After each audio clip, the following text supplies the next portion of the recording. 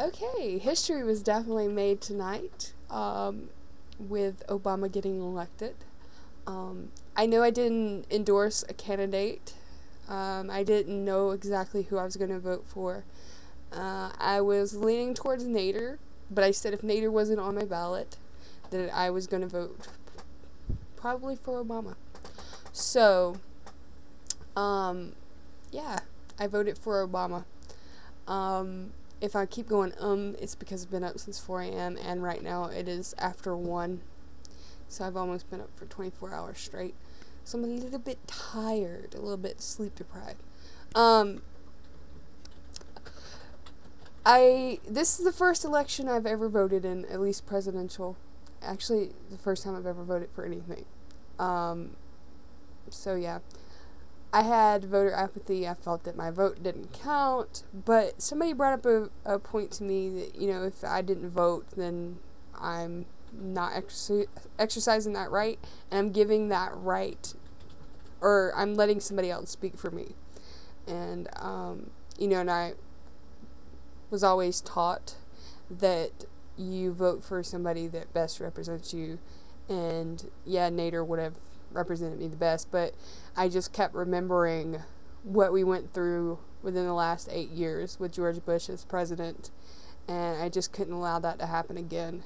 So I went with Obama, even though I could have voted for Barr, but I didn't like his platform, so I said, I sure would rather see Obama as president, than McCain. So that is why I voted for Obama.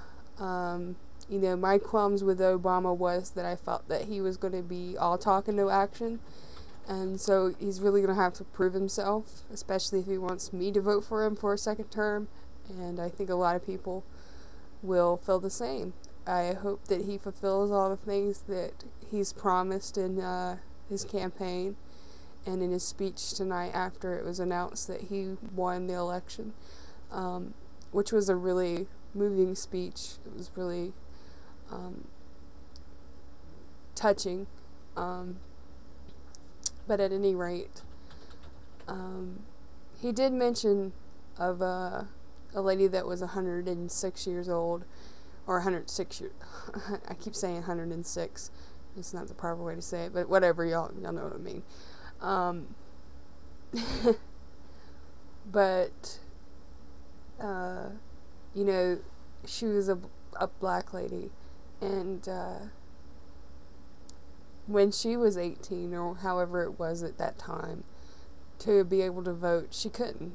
Not only because she was a woman, but because the color of her skin as well, and how she's seen things progress in America over the last century plus.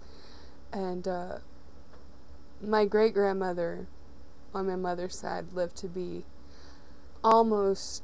she lived to be 100 and a half, and she died right before the millennium, the changeover, the 2000. She died on December 30th, 1999. She was born in July of 1899. Anyways, so and then I talked to her a couple times before she passed, and the stories that she told was amazing. The stuff they went to, and even my other grandmothers, and the things they went through, through the Great Depression and different wars and things like that. And it's really amazing. I love old people. But anyways, kind of sidetracked. Like I said, I've been up for almost 24 hours. But this night is going to go down in history. And it's really awesome that I was able to be a part of it. And to say that, hey, that's the person I voted for, if I do ever have kids, which I'm kind of But at any rate, if I ever do have kids, to be able to tell that story to my kids and my grandkids, be pretty cool. And it's awesome. But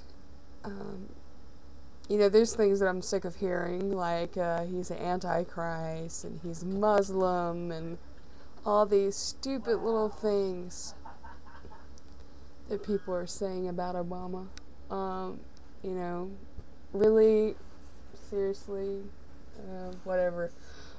But, we'll just have to see. I mean, like I said, I hope he does well and he does what he says he's going to do.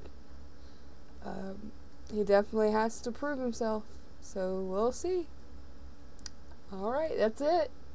Good night.